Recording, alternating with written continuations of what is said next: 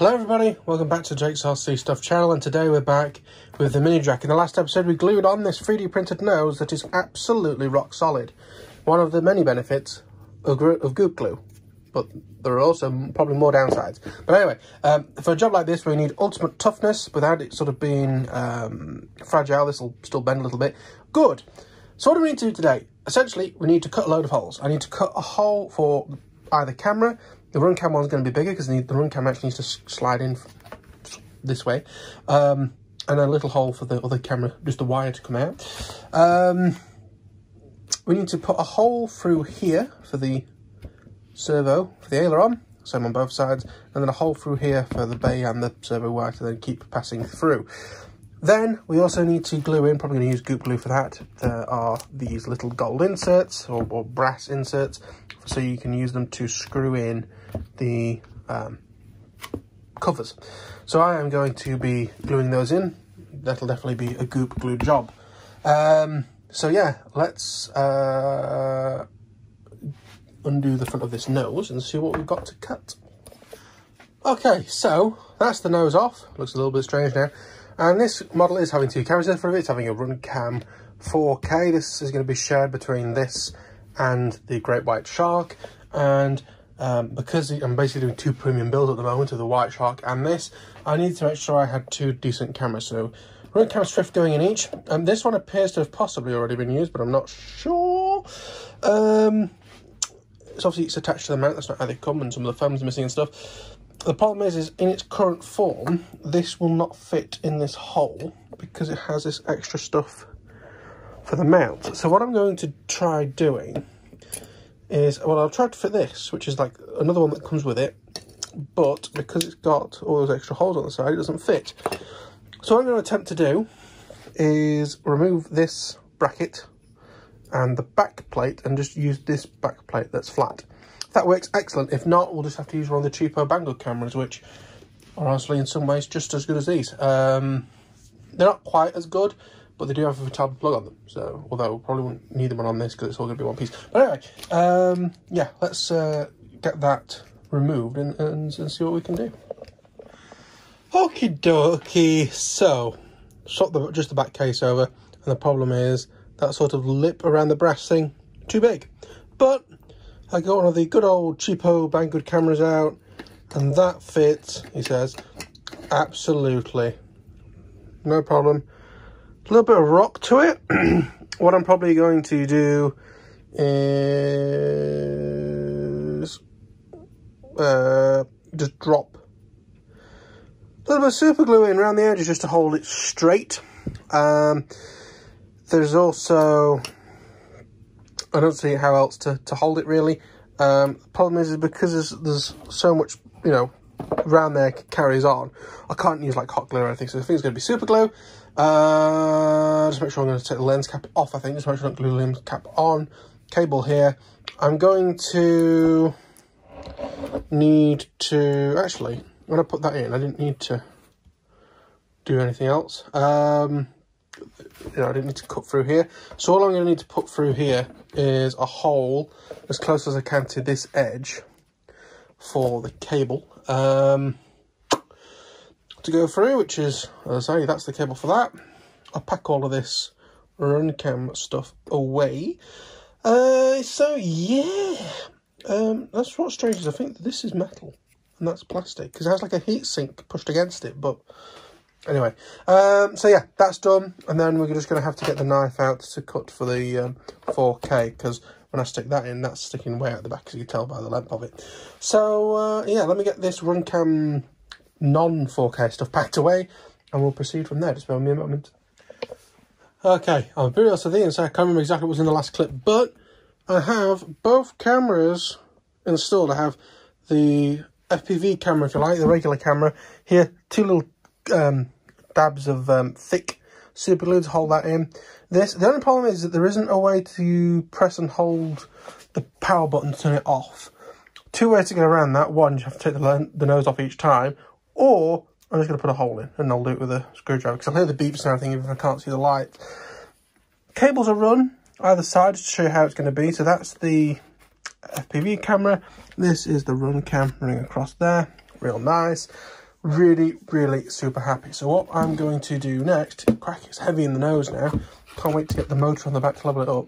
We're going to look at doing these poke holes. And I think the way I'm going to do that is blow torch in a piece of metal. I've seen a few people sort of recommend it that way. Maybe what I will do is do it without hitting it up first, just to make sure I'm not going to dig into like the wrong area. And then we'll go in and sort of do a whippity whippity whippity whippity to make the hole a bit bigger. So I need, here and here doesn't really matter. I'm probably just going to put it through the middle just to make life a little bit easier. I mean, I guess the ultimate way to do it would be to work out what's going in what. Yeah, bear with me a minute. Right, I'll be honest with you, I'm suffering at the minute from like horrific memory loss. So, what I've been doing is I've been trying to sort of place the stuff that's going to radiate, as it were. The only thing that isn't here is the flight controller, but that's because that's going to be a 411 WSC. They're not really known for having transmit issues. Now, if I was being sensible, I may maybe put this stuff in the wings, but I haven't, so it's going to have to live in the pods as provided by Ritewing. Here we have the Rush,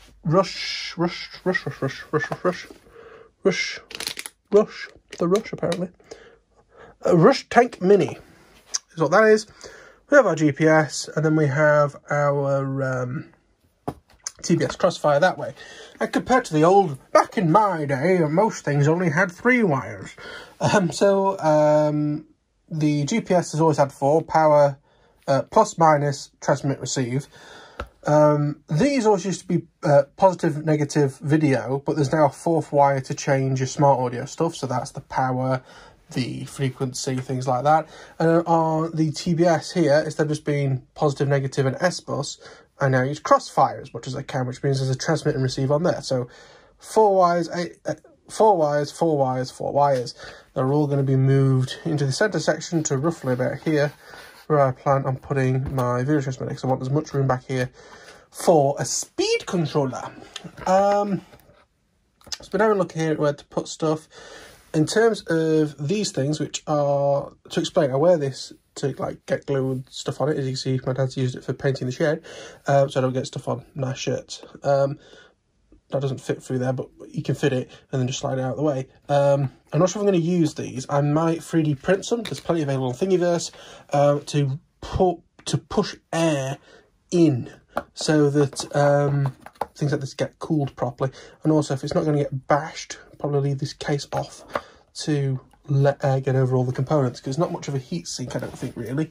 It's plastic, so be best leaving it off to get air sucked over it. So in terms of cutting holes for wires, something roughly that big for the servo wire, then another hole through here for both of them. I was trying to work out where I want the cables to come through, and I think it's going to be the middle, because these are going to be sort of positioned like this, and that's going to be sort of stuck somewhere over there.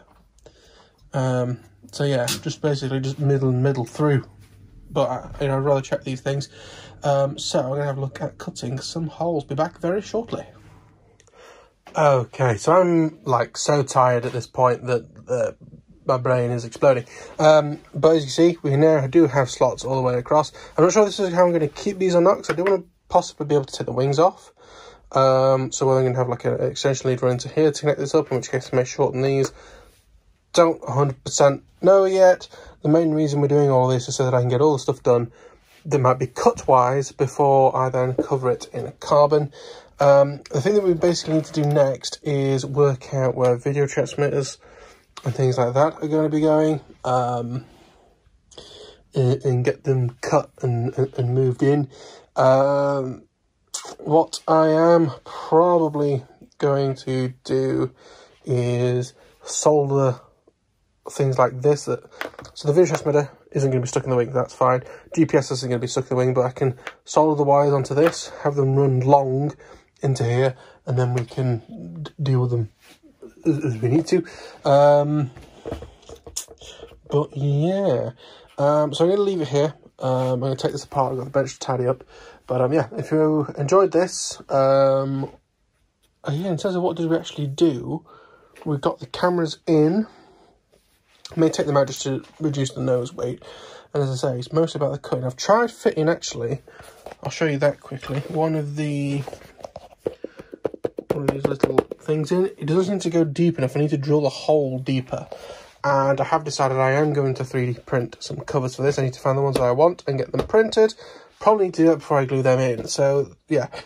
Next steps on this are going to be getting the TBS Crossfire receiver sorted and getting some covers cut and everything and make sure all that stuff's all right.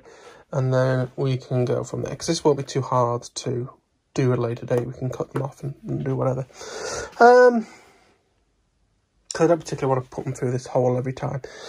So yeah, we'll see how we go with that. But as I say, if you enjoyed it, please hit the like button. Sorry it's been a bit scatty this episode. I've been a bit all over the place. I've had a headache on and off all day for the last 2 or 3 days. Not great. So, if you have any questions or feedback or anything like that, please feel free to leave it in the comments. And if you're new here and want to see some more of these shenanigans even, please subscribe. But thanks for watching. I'll see you on the next one. Bye bye.